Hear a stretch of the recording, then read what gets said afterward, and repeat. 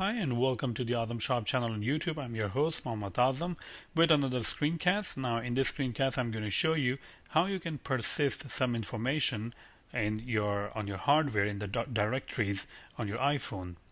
So we're going to start with saving a small amount of data in the NS user defaults, and then I'm going to show you where that data actually gets saved. So I'm just going to create a very simple, and I think we have already covered that in one of the previous tutorials, NS user defaults, and it allows you to create the key value pairs, and then you can save these key value pairs. Okay, so let's actually do that. Set value. I'm just going to say John for key name. All right. And that's pretty much it, what I'm going to do, right? So if I run it, and let me pull this thing over here, it doesn't have any interface, so if I run, you will just see a white screen. Okay, and of course the debugger, which keeps popping out now. So that's pretty much what you see right now. Okay, and there's nothing on the debugger over here also. Okay. Let me see, and let me also show you how you can close a debugger that keeps popping up. Run on pauses and run on start. I think you have to do this tab, and that's pretty much it. So after I ran this, it created a plist file. So if I go on my directory where I'm running this, and if you search for this, you'll see that there's a plist file created inside the preferences, and you have to remember that there are certain folders in your iPhone structure that will get backed up. Okay, and these folders also includes the preferences folder, and these folders includes the documents directory or documents folder, and everything inside the documents directory gets backed up to the iCloud or just backed up to your own computer when you are syncing it with the iTunes, or when you're actually backing it up, then the iTunes will actually back it up to the iCloud or whatever you have indicated. So now we can see that there's a file. It's called com.highoncoding.demo something.plist, and this is a new file that has been created. So let's try to open this file and see. And this file got created when we ran this our NS user defaults line.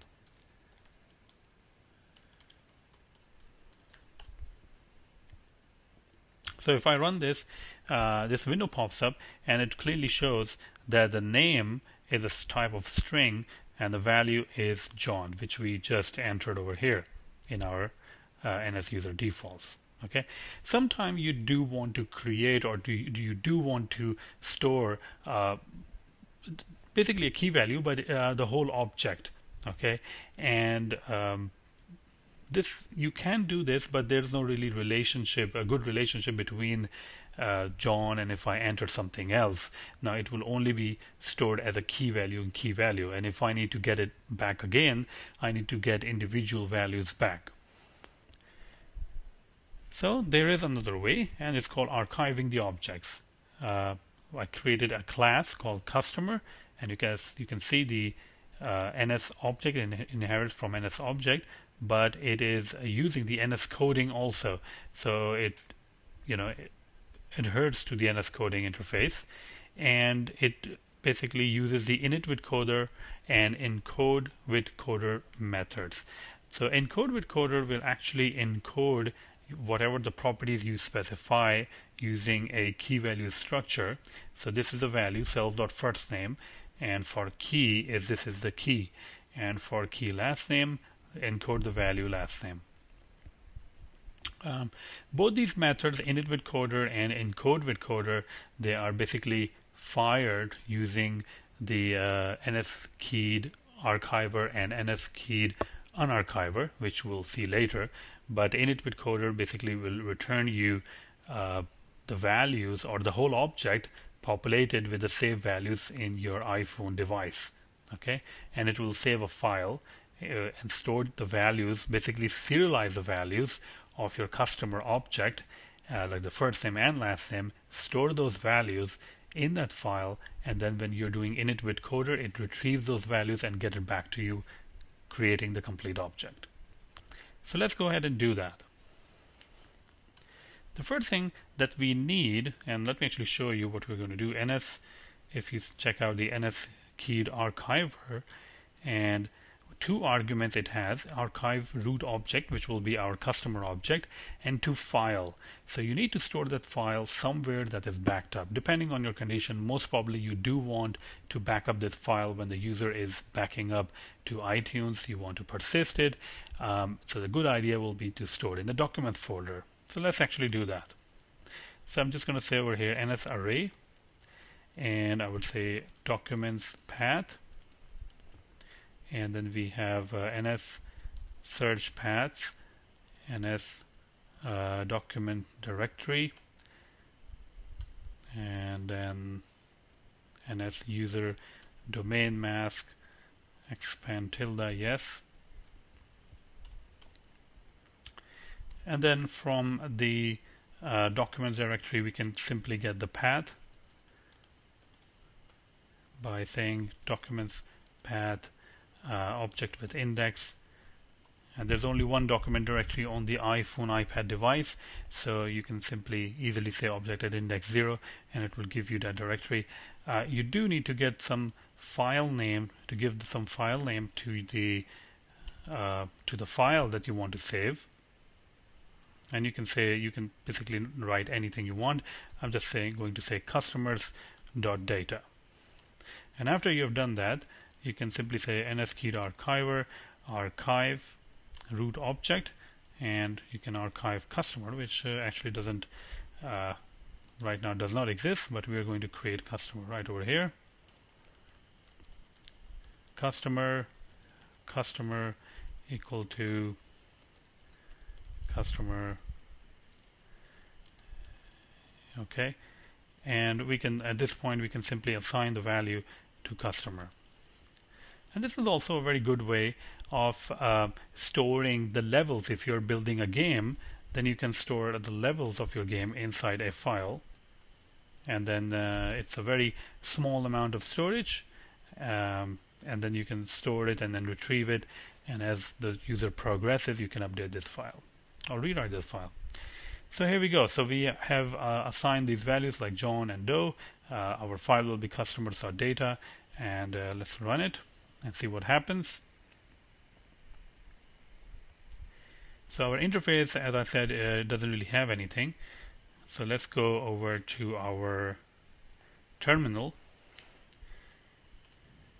and find the documents directory. Okay, so we are going to go into the documents directory, and you see that there is a file called customers.data. If I try to open this file, if I say open AN, and if I try to open it in TextMate, let's see what happens. So it's all basically gibberish data, and you cannot really read it, but let me try another way. Oops. If I try this, no application. So there's no application that actually knows how to open the customers.data file. Okay. What we can do is we can unarchive. So we can say ns unarchive, and then we can have unarchive with file, and then we can give the same path. Now when you unarchive the file, it will return you what? It will return you an object. So we can expect an object over here. We can say customer. Actually, we already have the customer object. So I'm just going to remove these 2 lines, and it's going to say customer equal to customer. We're going to cast it out. Okay. And in the end, you can try to print it out. ns log and